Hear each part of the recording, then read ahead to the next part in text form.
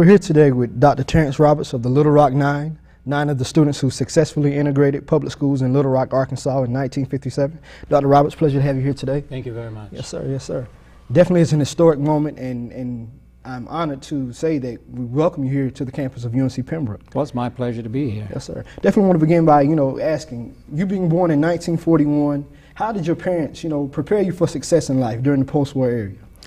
Well, I think in terms of preparation, it was probably daily modeling and also instilling within me and my siblings, I'm one of 7, yes, sir, this notion that in order to successfully navigate this terrain called America, we needed to know something. yes, sir. We needed to be educated. So education was stressed. In fact, one of the things I heard more often than anything else in my life growing up was, boy, get your education.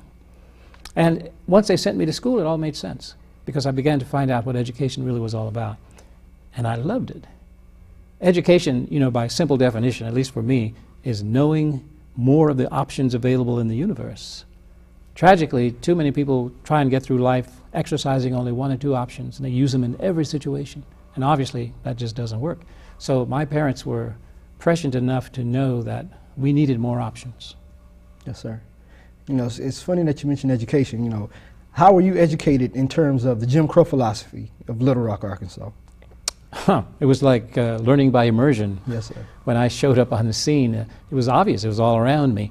The law, the custom, everything was designed to make sure everybody knew that we were a segregated society. It was not something that anybody sat down and talked to me about, but, just observing daily life, it was quite apparent. Now, what a lot of people don't realize is that, Brown versus Board of Education was ruled in 1954. But here it is 1957, and Little Rock is finally accepting the fact that they have to integrate public schools. How did you feel with the Little Rock decision? How did that, Well, you see that 3-year period was a significant delay? Well, in my mind, it wasn't a delay at all. In fact, that was very speedy. Yes, sir. Given the tenor of this country in terms of its history, we are pretty slow about making those kinds of changes. So this was actually moving pretty fast, especially for Little Rock. Now, the Little Rock School Board decided in 1956 to obey the law. There was no precedent for that, absolutely none. But the mixture of people on the board at that time, their sensitivities, their sensibilities, all led them to the conclusion that they needed to take heed of this Brown decision and come up with a plan to desegregate these schools. So they did. They manifested it, of course, as of September 1957, but it was okay with me that it took the 3 years, because I had been ready for it since 1941. That's yes, sir, when I came on the scene. Yes, sir.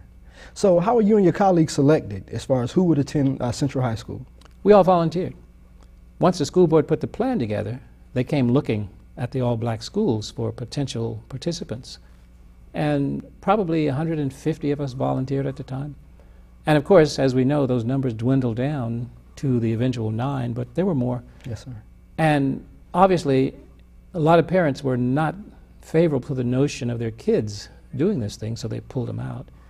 A number of kids, upon reflection, thought, well, maybe I don't want to put myself out there on the line, so they pulled themselves out, until finally we had 9. Yes, sir. I definitely understand and appreciate that. And so, okay, September 1957. Let's think about that whole summer. You knew you would be attending Central High School in the fall of that year. How did you all prepare, for that first day of school? I don't think there was any preparation to speak of, really. During that summer, in fact, I was traveling a bit, traveling throughout the South. I had a friend who lived in Little Rock, and he and I spent a lot of time together, and we went to visit some of his relatives in various places. Mm-hmm. I remember going to a little town called Opelika, Alabama. I'd never been there before. Probably never go back, but yes, when I came back from this sort of mini vacation, I learned that the school board had actually tried to stop the whole thing. They wanted to end this desegregation experiment. But the NAACP had found out about that and filed court papers to get them to stop. It was sort of vicious.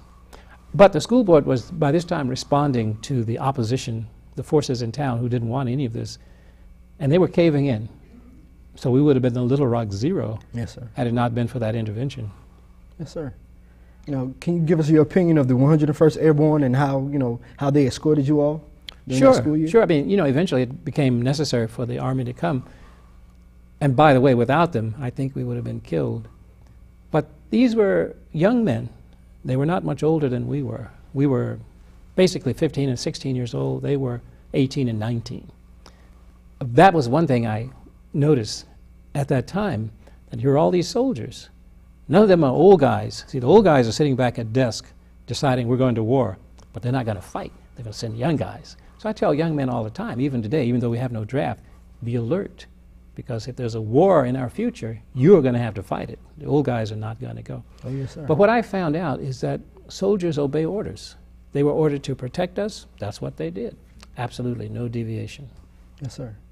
Now, we do know that Brown versus Board of Education, they struck down the separate but equal clause. So can you describe for us the differences in the facilities of Dunbar Junior High and Horace Mann High School in comparison to Central High School?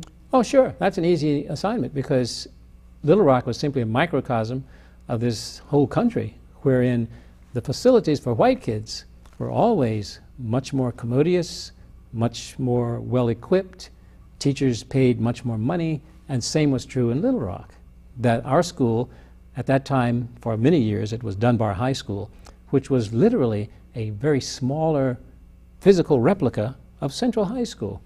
And in fact, at one point, a few years ago, I was in the rotunda of the Arkansas State Capitol there in Little Rock, and they had a display about education and the history of schools.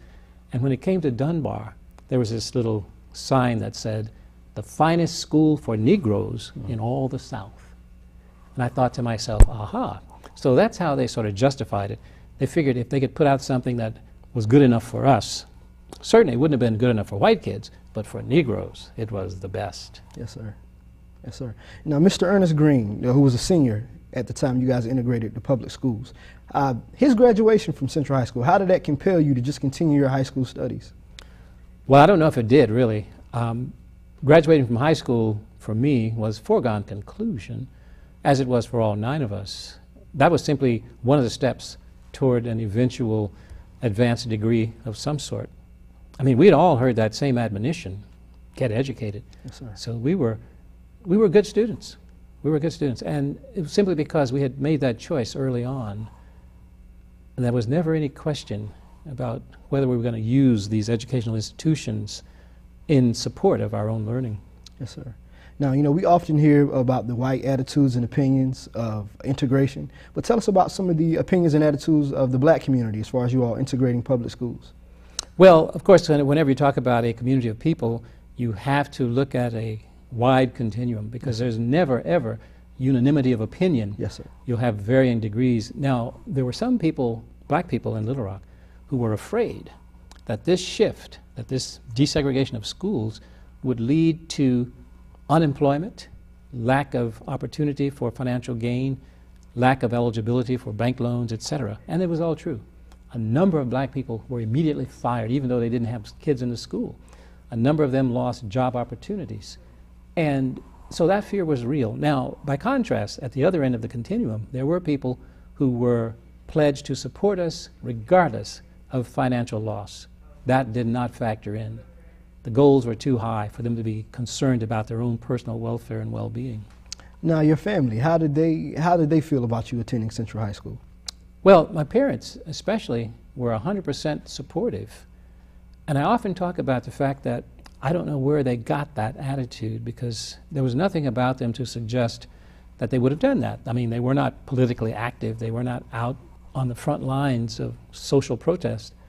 But I think they realized when I came home and explained that I had volunteered, that here was a window of opportunity that probably would not be open that long. Yes, sir. They saw that, and they were able to say, okay, you go through it, we'll be behind you 100%.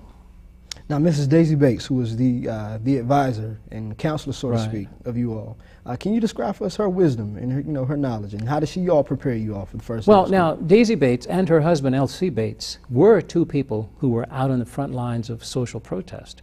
They owned and distributed a local newspaper, the State Press, yes, sir. The Arkansas State Press. And they realized that as the thing began to grow, that they probably would suffer financially, and they did. Their paper had to be eventually stopped because they lost advertising. But even that didn't deter them from being the kind of supporters that we needed to have. Both of them were stalwart in their support of us, and they suffered greatly. I mean, they had crosses burned on their lawn, their home was dynamited, they had bricks thrown through the window, all of that stuff, but none of it forced them off the scene. Yes, sir. Now, one of my favorite philosophical standpoints is that fear can hold you prisoner and that hope can set you free. You know, is that the same admonition of hope and of determination? Was that the same, you know, same level of commitment that you all faced? Well, probably, although what I learned about fear was very significant. Fear can be devastating. It can be physically, mentally, socially, psychologically disturbing, but it does not have to interfere with your choice to move ahead. So goal-directed behavior can still be your choice, even though fear is there. So I would accept what you said, certainly, and add, especially to those young people who are watching this show, that if you're ever afraid of anything, doesn't matter what it is, don't worry about it. Take that fear, put it in your pocket. It's portable. Yes, sir. It'll go with you. Yes, sir, absolutely. Now, one of the common photographs that we see in terms of the integration of public schools in Arkansas is the picture of Miss Elizabeth Eckford and how she arrived at school that day. She didn't get the phone call that you all were going to meet. Well, rumor has it, I don't know if there's any truth in that or not, this is suggested that she didn't get the phone call. I didn't get a phone call either, and we did have a phone. Elizabeth came alone by herself. I came alone from the other end of the school, and in fact, the two of us were alone with that mob. And when you look closely at the archival photos, you will see that. You'll see Elizabeth on one pod, you'll see me on another. It's interesting how American media works. Mm-hmm. They take a story and run with it. So that one has legs. That whole notion about Elizabeth not getting the phone call is now part of the lore. Nothing you can do about it. So we might as well accept it as is. It's not factual, but it's out there. In any case, there's some truth to it. I mean, it's not completely bogus, but they're just shades. Yes, sir. There's definitely gray in every situation. Absolutely. Yes, sir. So being escorted through the back door, you know, how did you all feel having to go through the back door? Well, I'm not sure what you're referring to here. There was a time when we had to be escorted into one of the side doors. It wasn't the back door, but that's okay. I mean, to me, if you can gain access, yes, sir, doesn't matter which entrance you use. If it's someplace you want to get to, you could go through a roof chamber if you wanted to. Yes, sir. But if that were your goal to get in, it was necessary actually to take us in that way because the mob was out to get us at the front door. So we avoided the mob. We circumvented the danger, as it were. So we do know that you had the armed escort by the 101st Airborne Division, but at what period of the day were they not allowed to escort you? Oh no, they escorted us all day. Now the problem was they couldn't enter certain places. Yes, sir. They could escort us through the hall. Mm-hmm. They could not enter the classrooms, the auditorium, the cafeteria, the gymnasium, the bathrooms, places like that. So those places obviously became prime areas of combat. Yes, sir. Certainly. Certainly. Now, in terms of, we understand that you have a PhD in psychology. Right. So in terms of knowledge and of learning, what wisdom and what pearls of advice can you offer to the college students of UNC Pembroke today? Well, I think I probably would start by telling them something that my first grade teacher told me.